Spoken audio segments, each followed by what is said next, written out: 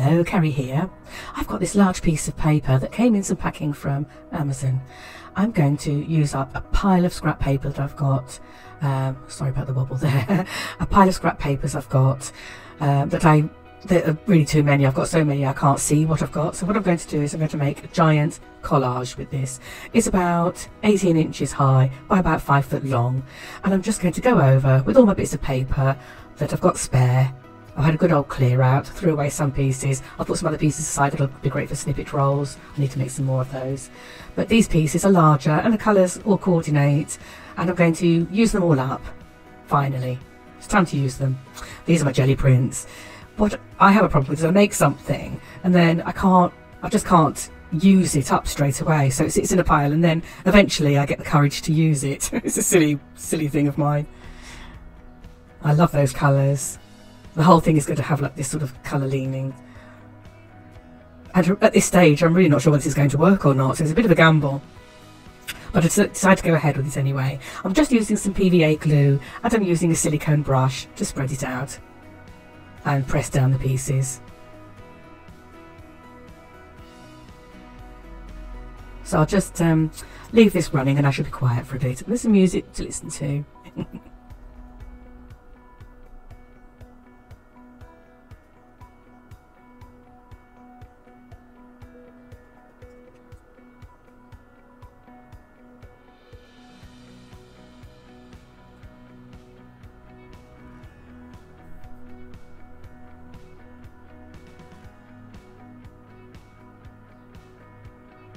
I'm using up some book pages, some colouring book pages as well.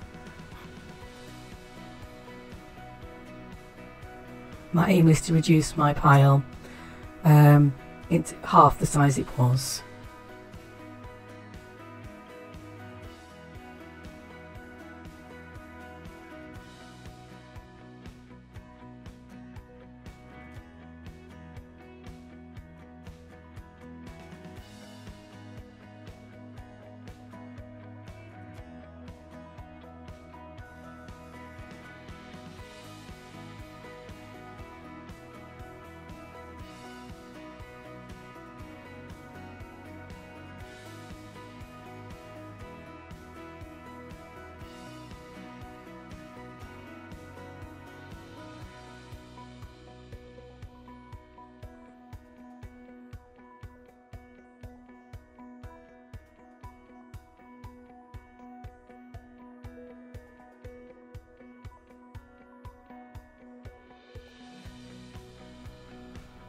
So I aim to put the large pieces down and then fill in with the smaller pieces and allow some pieces to overlap.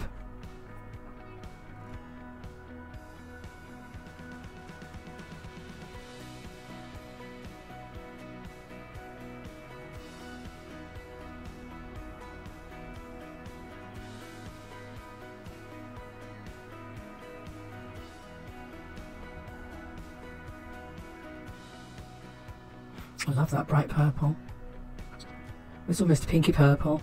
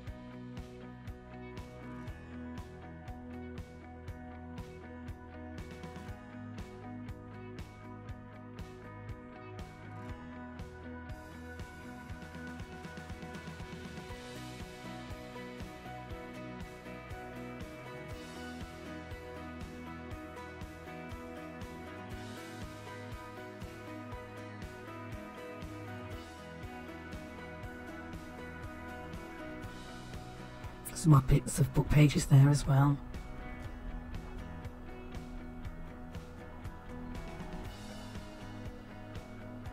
You can't see, but to the left of me I've got a waste bin and I'm throwing away rubbishy bits, and on the right of me I've got a little bin where I'm putting bits that are suitable for snippet rolls and snippet pads.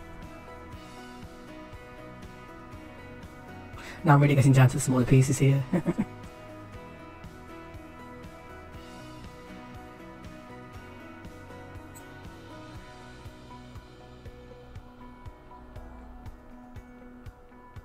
So basically, I keep going and I do this over the entire 5 foot. And so I'm going to spare you all of that. And I shall show you in a bit what it looks like when it's all done. It took me quite a while. You don't want to see all that. But I just thought I'd show this so you get a gist of what I'm doing. In fact, what I do is I put it aside and let it dry overnight. And I shall return shortly with it all dry and show you what it looks like, all 5 foot of it. Here we are. This is the next day. It's all nice and dry. And I just love all these shapes and colours. Love those bright greens. Here it is. It goes on and on. There's loads of it. It feels so good. So I've got to decide what to do with it now. I kind of want to turn it into a journal, but how I'm going to do that is a bit confusing for me. So what I've actually done is I went away and I left it and I thought about it and thought about it. I know I want to sew on it, but that size is very difficult to manage in the sewing machine. So what I'm going to do is I'm going to chop it up into little pieces, which I kind of didn't want to do. But then once I get going, I really enjoy that. So this is me pondering, obviously, and just enjoying it. So I'm thinking. Plucking up the carriage, actually. Wondering how to do it. It's too big to fit in the paper cutter even. So I'm having to do it with scissors, which, as I often say, I'm very bad at cutting a straight line. I could draw a straight line, no problem. Can't cut one. So I'll cut off a slice. And I'm going to trim it into a rough square. Cut off all the funny little bits. Especially that to one bit. And now even the bits I cut off I'll be able to use in something. I'm going to get scraps from my scraps.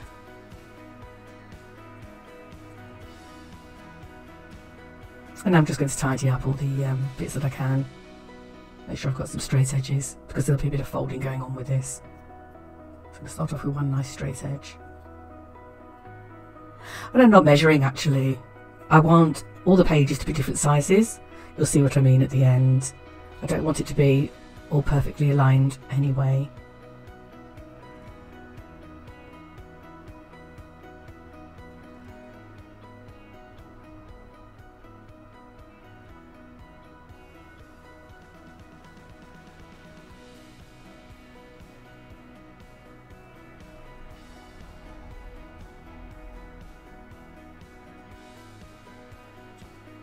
It's quite thick actually to fit through that, but it does.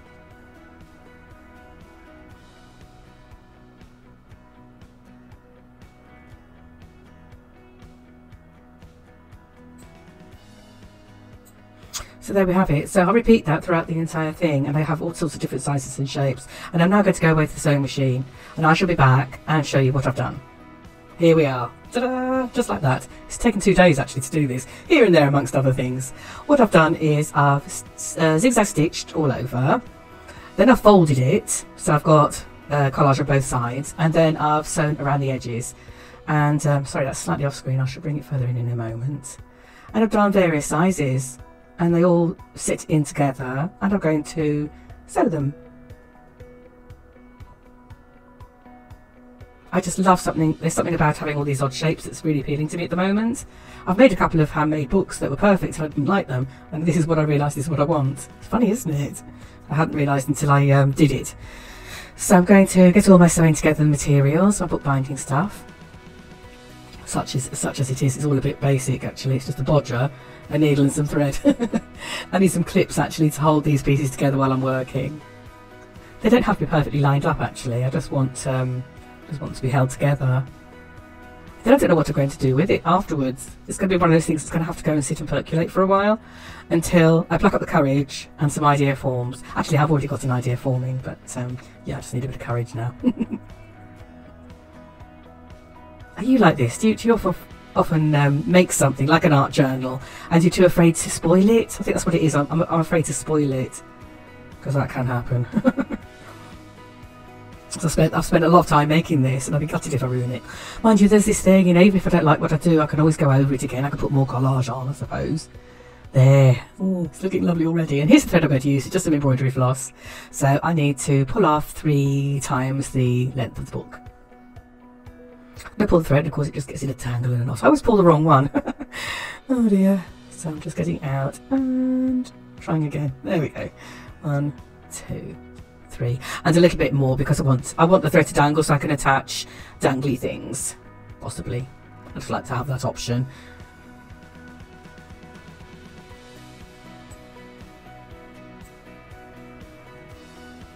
So basically I'm just going to bodge a hole right in the middle.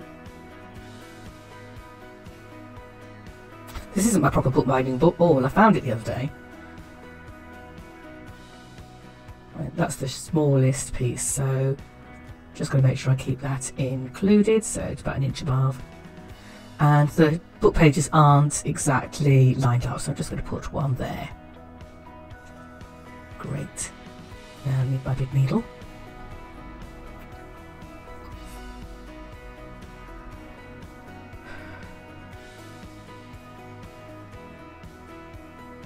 So through the middle, pull it and leave a bit of tail, then back out through the top.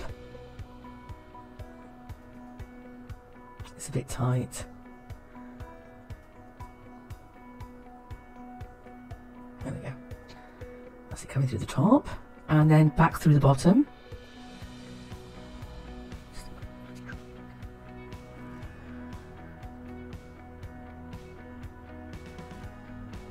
And then back through the middle.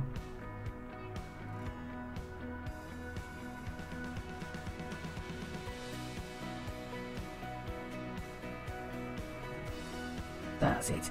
And I want a piece of thread on either side. I'm pulling it tight, but then I've realised I haven't got a piece of thread either side of that long thread, so pop that through and then pull it tight again. That's it, pull it tight and tie a knot. And there it is, my book. I love it. Let's get these clips off and have a flick through.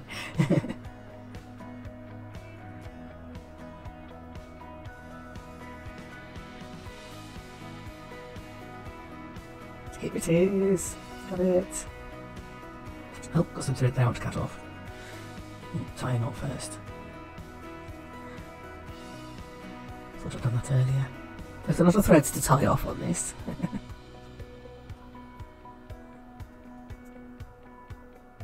There we go. Right, let's have a flip through. Oh, I love that front page already. I just love it. I don't know which side will be the front, which will be the back. I'll have to decide on that later. Look at these lovely pages. Oh, so nice. So there's 10 pages, 2 on each page, so that's 20 sides that I can work in. Oh, look at it. That's better, I'm a bit more on the screen now. Sorry about that earlier. That's lovely. This is going to be such fun to work in, but as I say, I'm a bit nervous. A bit nervous at this stage. Oh, so yes, it's going to have to sit on a shelf and percolate, and eventually it'll call me, and an idea will form. So what do you think? Are you going to do something like this? Let me know. I think it's a great idea. Used up loads of scraps, managed to empty my box, and clear some space for some more scraps. Thank you for watching. Bye!